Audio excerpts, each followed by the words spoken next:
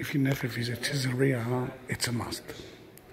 If you'll go to Caesarea, the tour guide will show you a replica of an inscription that was written by Pontius Pilate himself, the one who killed Jesus, the one that we know that was horrible, leader of the Romans in Israel, which makes a lot of problems to the Jews.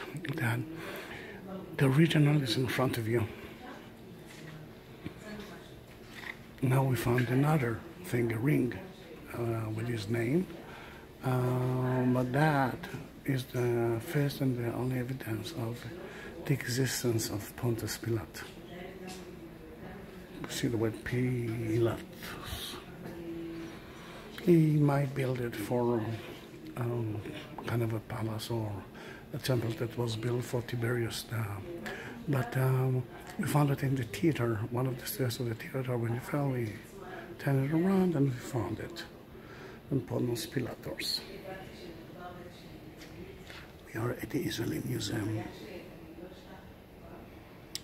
Jerusalem.